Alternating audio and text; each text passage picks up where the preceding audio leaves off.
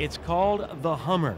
It's a one-of-a-kind and is being billed as the world's most serious off-highway vehicle.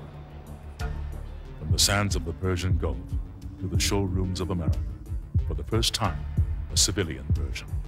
First time, one to call your own. Now, at a dealer near you, the new American legend.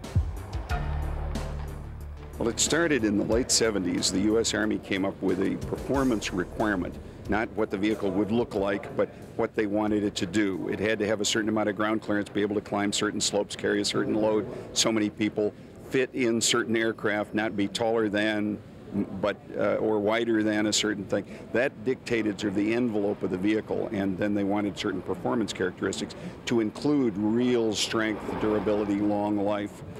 There were 3 companies that competed to meet that requirement, and we were one of them, and we won in 1983. The Hummer was actually designed by our engineers in late 1979, in a very short period of time, from a blank piece of paper. It isn't an evolution or an adaptation of any existing thing. It's really a revolutionary. The design of the chassis is unlike anything else on the face of the earth. Prices in simple terms are in the 50s. The pickup truck version without anything on it is $46,550. That's the manufacturer suggested retail price. And if you get the wagon, the one behind me, with everything on it, I think it's a hair over 60. But most of the models and option prices range in somewhere in the 50s. We described the cruising speed as 65. You know, on a nice day without a heavy load, you may almost be able to hit 80, although of course that would be speeding. But it'll cruise at 65 all day long.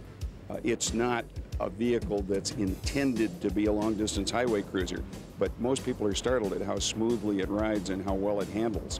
It's got independent suspension on all 4 wheels, power steering, power brakes, automatic transmission. It's very easy to drive.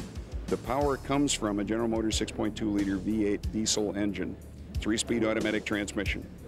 There's a 2-speed transfer case, torque sensing differentials front and rear, so it's a full-time 4-wheel drive vehicle. Its really unique characteristics come from the amazing ground clearance. There's 16 inches clear under the vehicle, no differential humps, no axles, tremendous wheel travel with the independent suspension, tremendous power to the wheels from the diesel power plant. This, for us as a company, is a real adventure. We can't steal anybody's clothes. It's so different from any other vehicle that we really have to kind of write the book about what the market for this vehicle is, what the uses are. We're trying to teach the world what the vehicle will do.